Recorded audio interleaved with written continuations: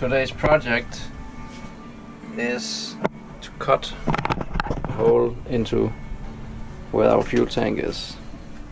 There's already one here, and I've discovered that there's a little leak down here. So I'm wondering if it's also leaking in the other end of the tank or if it's only here, and the only way to figure that out is to cut another hole and look in. So I brought up a little hatch here, and I'm gonna cut it out with the fine cutter. We'll see how it goes.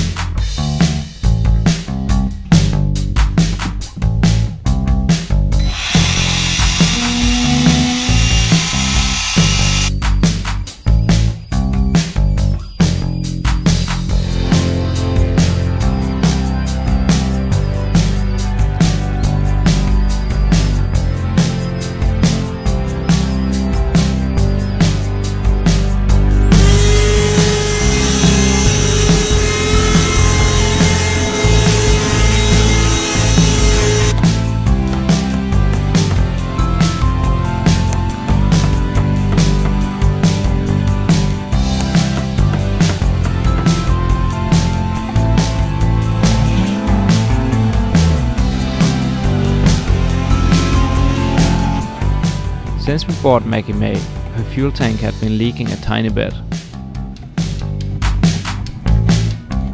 After looking inside the tank, I could see a lot of corrosion had happened in the bottom. The bottom is usually where any water and dirt will sit, and that's probably why after 30 years the tank had started to leak. My thought was to get the tank out and get a new bottom welded in.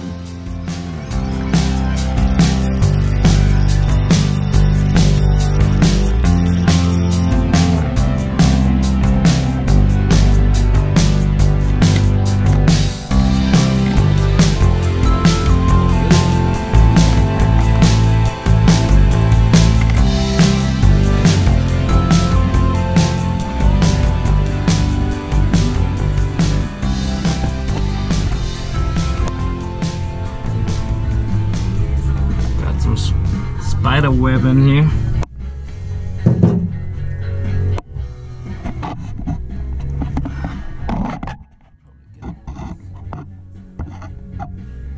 Well, it doesn't look like there's any diesel there, so that's good. It doesn't smell like diesel either, so I guess I think the leak is only in the other end. Well, that's good. Let me get the vacuum cleaner out and clean this up. It looks like today is my lucky day, because I want to get the tank out so it can be fixed. So first my thought was I needed to cut out all the wood, but actually I removed this leather thing and I can get all the screws up, and it looks like this whole piece of wood that sits on top of the tank, I might be able to get it out in one piece, which would be awesome, because then I don't need to build a new piece. So that's what I'm working on right now.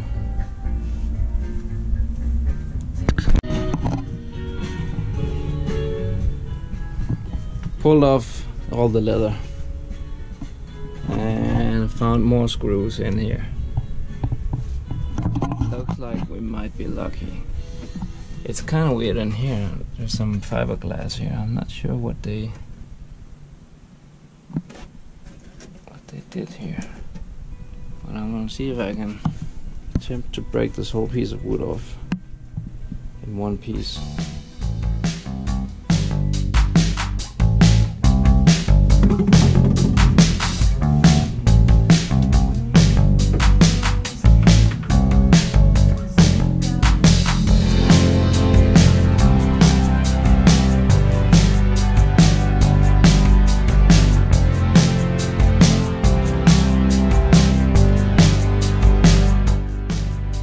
Screw lift here, but it's hard to see this.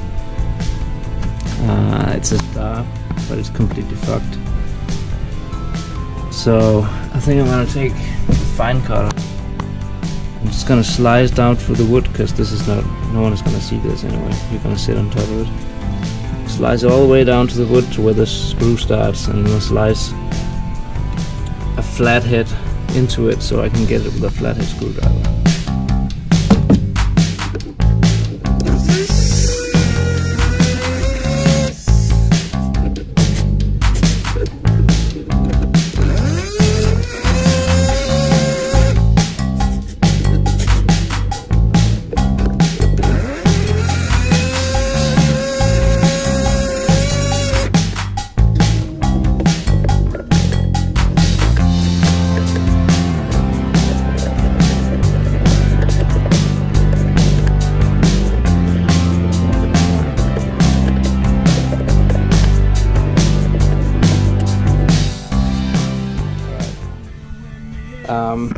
I got all the screws up.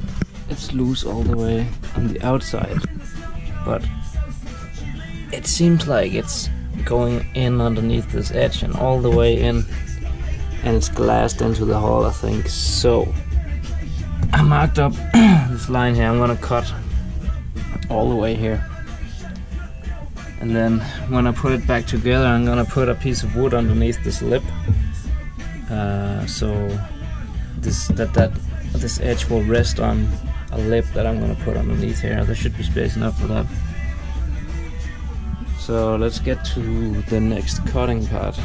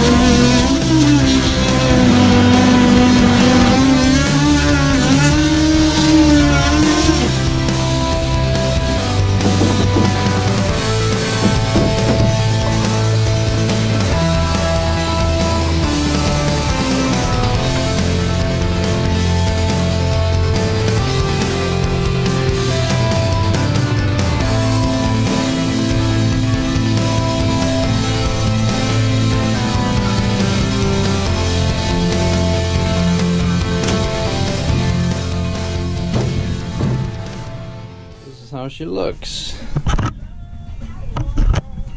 This is the edge that I cut off, so I'm gonna have to mount something underneath here.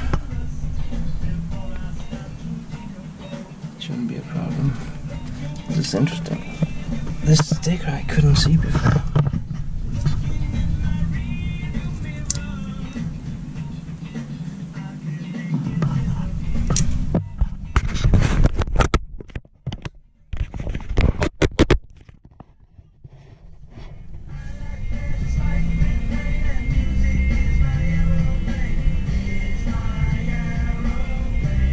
To remove the tank, I need to get rid of this right here, because the tank, you can see it's underneath this edge, so I need all the space that I can pull the tank this way to get it out. So I'm gonna try and remove this piece of wood without breaking anything.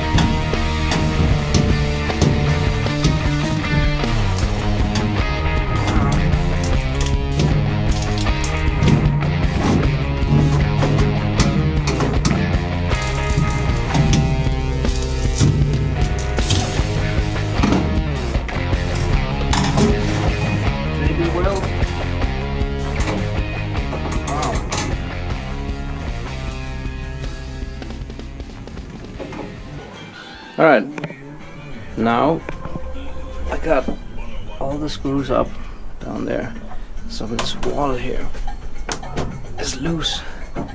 So next thing I'm gonna do, I'm gonna lift out this whole wall, and then I can push the tank out like that.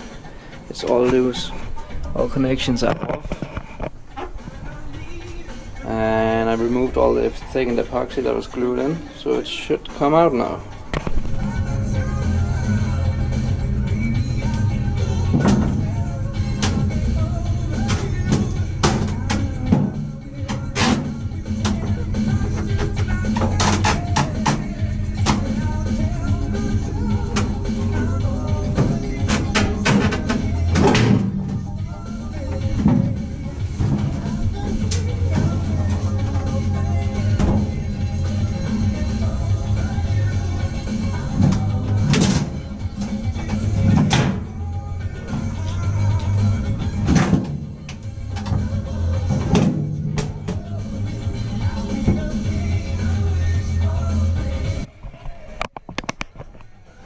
There she is. Lots of thickened epoxy used to stabilize it. I guess that's the easiest thing to do when you build a boat. Luckily it looks dry in here, so I'm actually really happy with that. Now just have to figure out how to get this out of this. Oh jeez.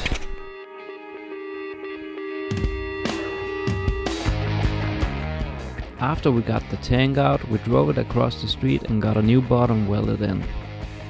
Since then we've had no leaks.